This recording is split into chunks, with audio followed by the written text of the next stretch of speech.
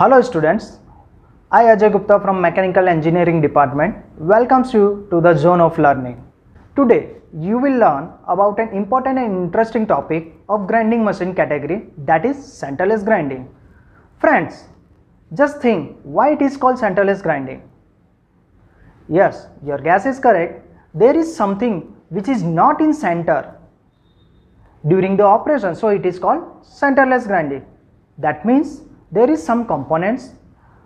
From that component, any one component is not in center. That's why it is known as centerless grinding. So let's see in detail. So let's see the content quickly. That is introduction, working principle, forms or types of centerless machine, advantages, disadvantages and application of centerless grinding machine, and internal centerless grinding machine. As you know, grinding machine is a production machine in which outside and inside diameter of the workpiece is ground, whereas in cylindrical grinding the workpiece is held between two centers, but in centerless grinding the workpiece is not held between two centers. It will hold between two wheels and one work rest. Friends, as here workpiece is not held between two dead center, therefore this grinding machine is also known as centerless grinding machine. You can see the basic setup in the diagram where G represents grinding wheel, R represents regulating wheel and W represents workpiece and B is the work rest. The next one is working principle of centerless grinding machine. How centerless grinding machine works? So centerless grinding is a technique that holds the workpiece between two wheels which is rotating in the same direction but at different speed, and workpiece is supported by work rest. So as shown in the diagram, there is three main components, two wheels and one work rest. Friends, when you draw diagram, don't draw workpiece in the collinear center axis of two wheels. It will be little offset in upside from the two grinding wheels. Out of two wheels, larger wheel is the grinding wheel and smaller wheel is the regulating wheel, or you can also say it pressure wheel or supporting wheel. The role of the work rest is to provide support from the bottom of the workpiece. You can see the schematic diagram of the centerless grinding machine. Friends, the regulating wheel is made of rubber bonded abrasive having the functional characteristic to rotate the work. The speed of this wheel which may be controlled. This regulating wheel can move left or right direction, so set the different diameter of workpiece. During the operation, the axial movement of the workpiece past the grinding wheel is obtained by tilting the regulating wheel at a slight angle from the horizontal axis. The angular adjustment of 0 to 10 degrees provided in the machine for this purpose. The next one is forms or types of centerless grinding machine. There are three methods used for feeding the work to the centerless grinding machine. First one is through feed, second in feed or plunge feed, and third one is end feed. The next one is forms or types of centerless grinding machine. There are three methods used for feeding the work to the centerless grinding machine. First one is through feed, second in feed or plunge feed, and third one is end feed. Second one is in feed. This method is particularly used for unusual shape of workpieces.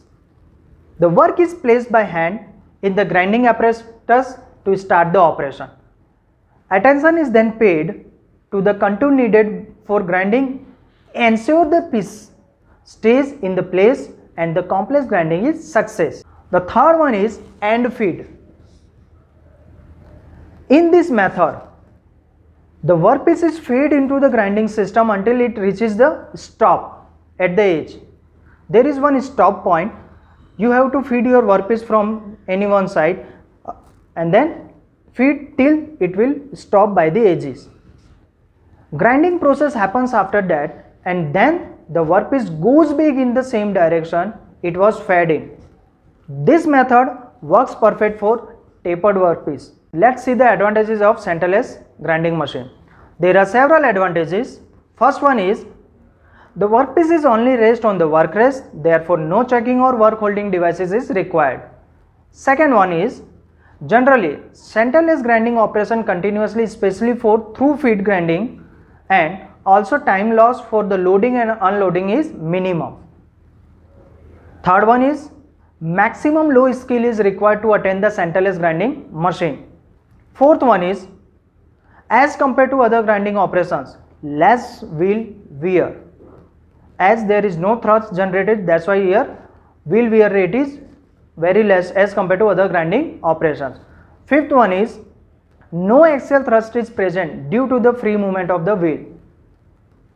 Then last one is the work is fully supported by the work rest blade and regulating wheel.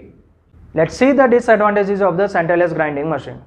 First one is the workpiece having several diameter is not easily handled.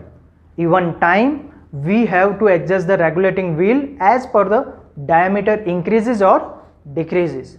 Second one is the work with the flat surface or keyway cannot be ground.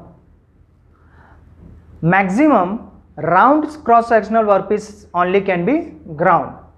And last one is in hollow work there is no assurance that the outside diameter will be concentric with the inside diameter, because in external machining the machining will be done on the outer surface of the workpiece, and if there is any ovality or any uneven shape, it is difficult to concentrate with the center hole.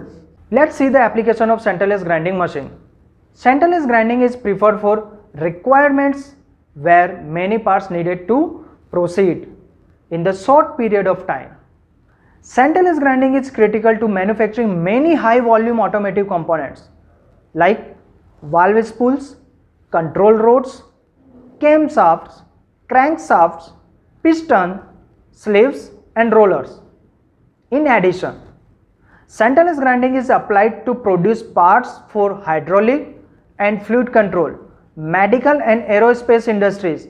Indeed, any industry where roundness and extremely accuracy of cylindrical surface is needed. Now the internal centerless grinding. This machine is used for grinding cylindrical and taper hole in the cylindrical parts, that is cylindrical liners or various bushings, etc. In internal centerless grinding, the work is supported by 3 rollers. The workpiece is rotated between 2 support rollers and pressure roll and regulating wheel and is ground by the grinding wheel. The grinding wheel contact the inside diameter of the workpiece directly opposite to the regulating roll, thus assuming a part of absolutely uniform thickness and concentricity. The pressure roll is mounted to move aside to allow loading and unloading. Figure shows the operation of internal centerless grinding. Finally, attempt the mind twister questions attached through the link provided in the description. So that's it from this session, and see you in the next video with some more in learning topics.